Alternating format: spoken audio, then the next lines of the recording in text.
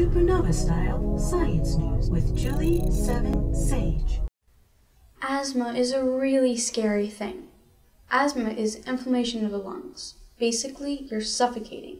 But researchers at the Copenhagen Prospective Studies on Asthma in Childhood, or COPSAT, and the University of Waterloo have found that omega-3 could help prevent asthma in children.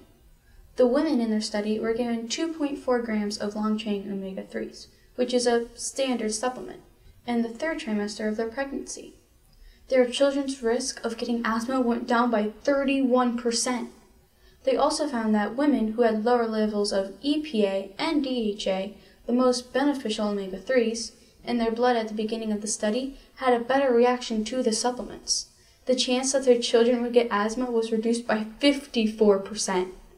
This is really cool to find because the current status on asthma right now is that 1 out of 5 children gets asthma before they go to school.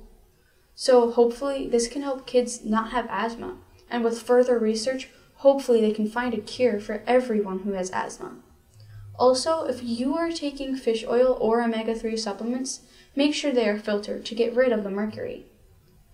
Don't forget to subscribe to keep getting great news, watch some more videos, share some science, and show your supernova style.